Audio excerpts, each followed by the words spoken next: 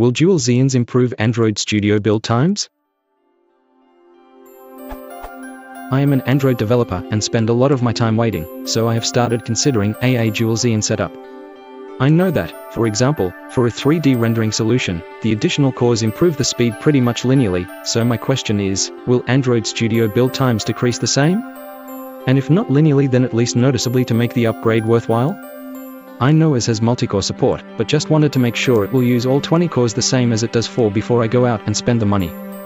Would be great to hear from someone with experience comparing dual Xeons to i7 setups for same project builds, but any info will help.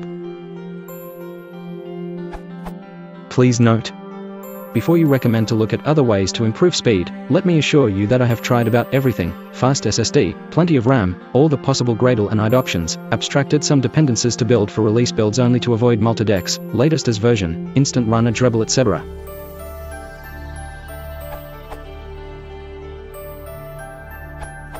So I had to find this out the hard way. In my case, with my project and hardware, it did not use all the cores. I've done some basic benchmarks with different hardware I had, but take them with a grain of salt. You should understand that requirements and setups can affect outcome tremendously. Test in details. So this is the hardware I had. i7 6700K, 4 cores. i7 3770K, 4 cores. 2 Xeon E2650 V4s, 24 cores. All running at base clock with hyperthreading. And the SSDs. Samsung 840 EVO Basic SSD 240GB. Mushkin Eco 2 SSD 240GB. Samsung SM951 NVMe SSD 250GB. Each drive had Windows 10 installed, so I've tried to test two things: processor speed and drive speed by swapping drives between computers.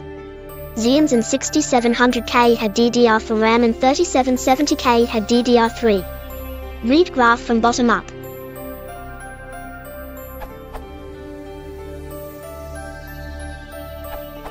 So the process, which wasn't very scientific, involved repeating tasks a few times and then taking the average of those. Rebuild after clean, build, clean project, build, rebuild project. Rebuild, build, rebuild project. Launch when built. Launch and note Gradle time upon first launch after rebuild. Launch again. Keep launching without changes to warm Gradle daemon. Change one log. Change string inside Java's log.v and rebuild. With install no change. Time taken from pressing run button to opening on screen.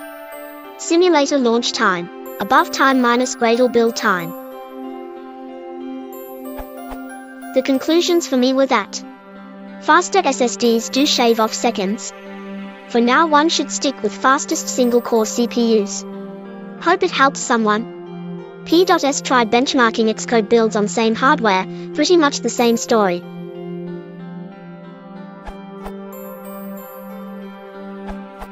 There is one more option to increase build speed. When you make your app modular, it will build asynchronously, so each module will take its core of CPU.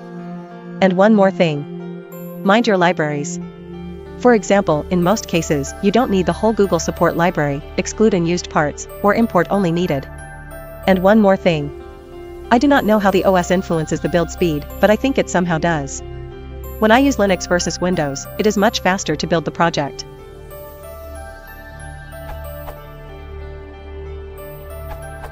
I have tried to measure speed of Android Studio 3.1.4 on the same hardware, MacBook Pro 2011, RAM 4GB, SSD 240GB Samsung, Core i5 2.4 GHz.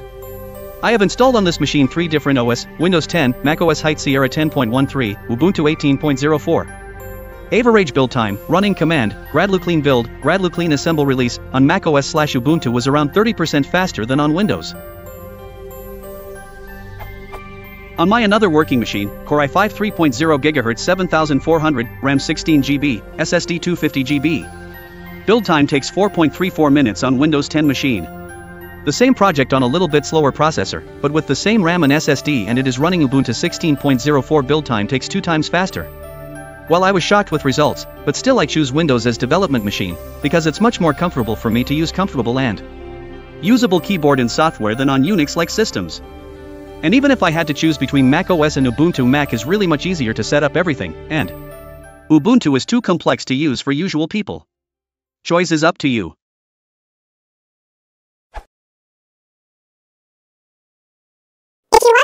the channel, please consider liking and subscribing.